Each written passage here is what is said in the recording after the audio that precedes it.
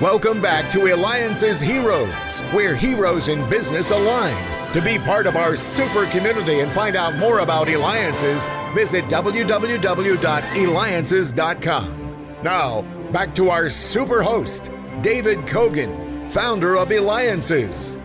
I can't hold my excitement any longer because you see, this is a historical moment for Eliances Hero Show. We have brought you many well-recognized names, some of the CEOs who run the largest companies in the world. But our next guest is what some may consider as the highest political position in the world. Yes, very high. We have the President of the United Nations General Assembly's 70th session, Mogens Lykketoft. Good morning to you. My first question to you, though, is how does someone become the President of the United Nations? It's a rotation position going between 5 different regional groups. For 1 year, you are there, and I'm in the Western Regional Group, being a Dane. And what you do when you come up as a regional group is one country tries to get their candidate elected within the group, and if there's a consensus around that, that will be the president for the coming year. And that's what happened in this year. There was no other candidates from the Western group, so I was elected without any opponent. Incredible. Can there ever be complete world peace in your view? I'm afraid not, but I'm quite sure that we can do much more to contain conflicts and avoid conflicts than we are actually doing. And one of the most serious shortcomings of the United Nations, of course, is that the Security Council, whose role it is to take care of peace and security, have not got their acts together in very serious conflicts, that the one in Syria, for instance, but also a number of other conflicts. And that has created humanitarian catastrophes unprecedented since World War II, that these conflicts have continued for years. Now, Mr. Lykketoft, you are, as President of the United Nations, you're also a family man. You have 2 daughters, 5 grandsons. What is the most important lesson in life we could teach children so they can become contributors to the world and to make it better, like you have and continue to try and do? I think the most important is to realize, to face the existential challenges we as a common humanity are facing. I mean, the need for a much more sustainable way of providing energy, producing and consuming. That was exactly what the United Nations joined together on with the Sustainable Development Goals, the 17 Sustainable Development Goals last September. And in addition to that, the very, very important leap forward in the fight against climate change and the Paris Agreement in December. You have to understand that these issues will only be solved with common action around the globe and with very, very deep transformations in the way we produce and consume. And that this is an urgent call because, for instance, and not least, climate change is there already, and if we are not able to stop it, it will for sure accelerate. If it accelerates, it will mean that not 65 million people, as we have right now, displaced from their homes, but hundreds of millions of people will be displaced because of rising sea levels, because of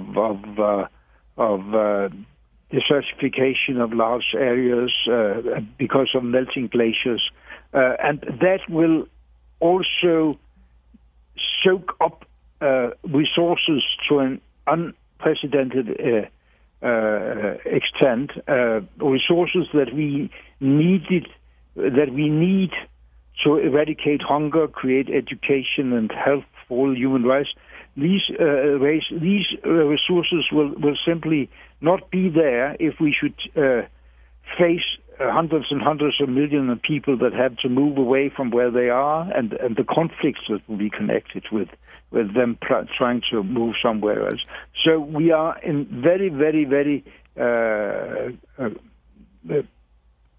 great time pressure here. We had to act now, and that's what makes the United Nations even more relevant than ever before.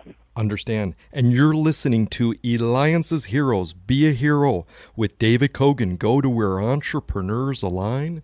Be part of the community. Eliances.com. That's ELIANCES.com. We have the President of the United Nations, Mogens Lykketoft. What did you learn from your first job that helped you throughout your career, including now serving as the president of the UN? So what was the first job that you had, and what did you learn from that you carry over? I had some small holiday jobs very early. I don't think I learned a lot about how to change the world there, but my first real job as a student, part-time, was in what is called the Economic Council of the Danish Labour Movement, where I worked with a lot of national and international issues from a very early stage, at the same time being a political activist, student leader at the time. So that's where I got the fundament, so to say, to have all the knowledge about the world and the economy and or whatever is necessary to be in this position. Now, we had a number of people ask questions, and one that got asked a few times is they would like to ask the President of the United Nations, what is the meaning of life to you? Well, that's a very, very difficult question to answer without being banal. But I have, through all my life, I have tried to do the things I was appointed to or asked to do as good I could to take care of the broader humanity that I was responsible for. I remember from a couple of months ago here in the UN we had a translocation for the students from the United Nations International School, where Secretary of State Kerry was there. He said something very, very good that I aligned myself very much with. He said to these very advanced students, "You have had one of the best educations in this world. Now go out, not just to earn money for yourself, but to do something good for your country and for this world." Excellent, excellent. Last question here. There's so much news and so many people writing and interpreting things about so much that's going out there. What do you find as the best way to find truth? Well, I think most times if you engage yourself and use time on what you hear and see, you sense where the truth lies. But you have not only to use 5 minutes every day on politics if you want to find the truth. Then you will be an easy victim for demagogues and loud-speaking populists. Excellent. Well, someone who looks at the world and sees an opportunity for bringing separate nations together and impacting positive change is our hero. And thank you so much, President of the United Nations, Mogens Lykketoft. Thank you, too, to our producer, LupiDocs.com, for all your editing needs. Go to LupiDocs.com. Thank you again, David Cogan with Eliances.